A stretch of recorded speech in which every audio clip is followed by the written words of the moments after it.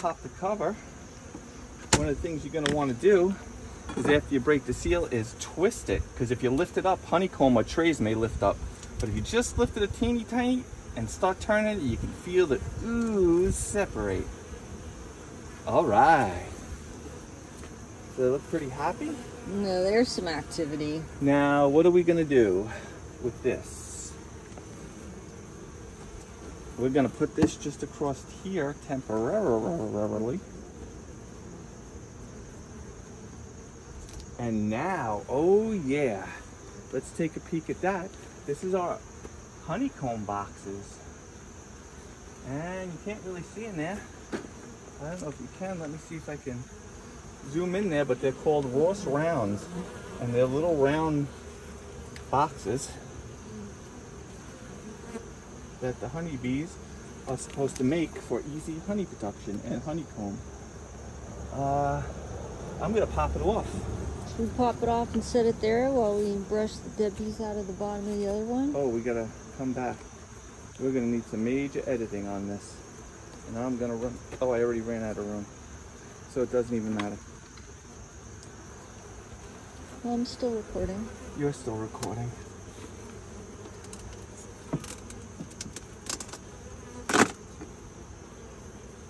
Okay. Well, if you uploaded yours and I uploaded mine and then we started cutting out of that one.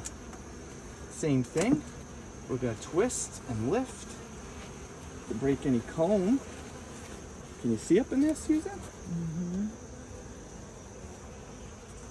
So they definitely are working this. Maybe we'll have some Ross rounds, this box that we can pull off, and then we'll have a little Ross rounds to share.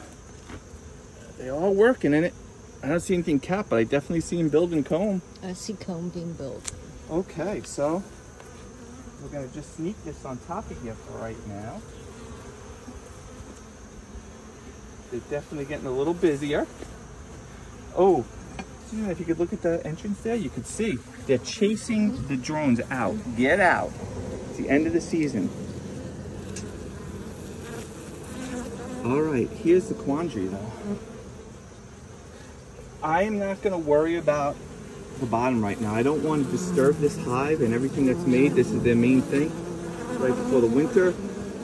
Only because we cleared out the entrance, and you can obviously see they are dragging out all the dead bees, so they're going to have no problem cleaning this side out by themselves.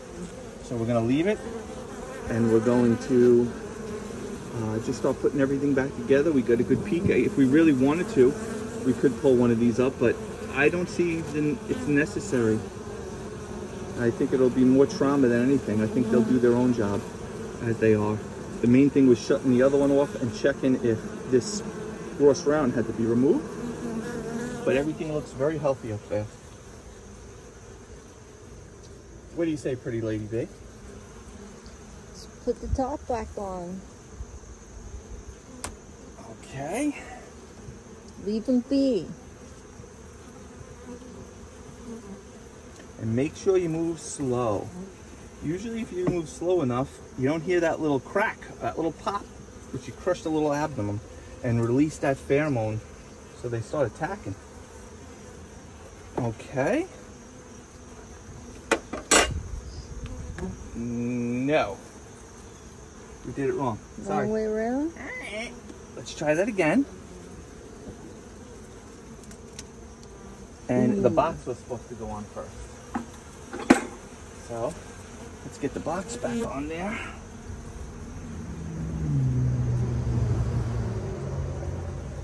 Okay. Try to make it as even as possible. Don't stress out too much. The boxes are never even.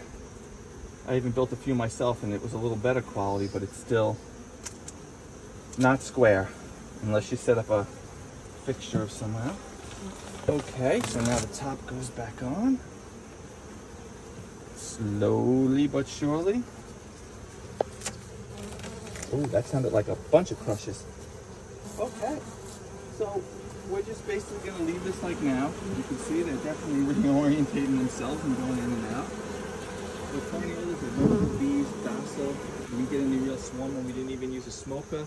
We recommend that you always have it anyway. You should make the proportions. Error on the side of caution.